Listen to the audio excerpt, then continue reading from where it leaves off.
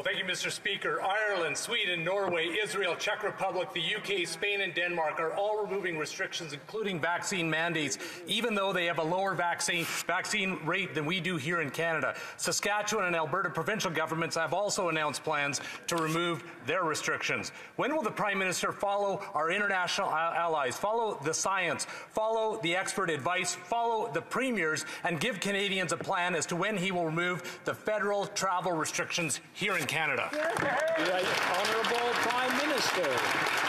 Mr. Speaker, throughout the pandemic, different jurisdictions have handled things differently every step of the way, whether it's jurisdictions across the country that we've been there to support, or different countries that have had much worse outcomes in some cases, many more restrictions in other cases. The reality is we will continue to do what is right for Canadians to keep people safe as we get through this pandemic. And yes, I understand how frustrated Canadians are, how much we need to see an end to this pandemic, but we can't do it by decree. We can only do it by continuing to trust science and getting people vaccinated. The Honourable Member for Grande, MacKenzie. Well, Mr. Speaker, that's the problem. There he goes again, refusing to answer the question. It seems he'd rather wedge, divide, and stigmatize fellow Canadians. The problem is that Canadians are better than that. They're sick and tired of his divisive games. They have done their part, and they deserve to know when Canada will follow our international allies and end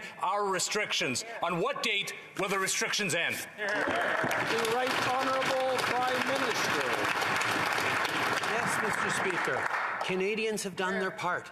They've continued to step up and get vaccinated to a higher percentage, mind you, than the Conservative caucus has. They've continued to follow public health advice. They've continued to be there for each other, to lean on each other.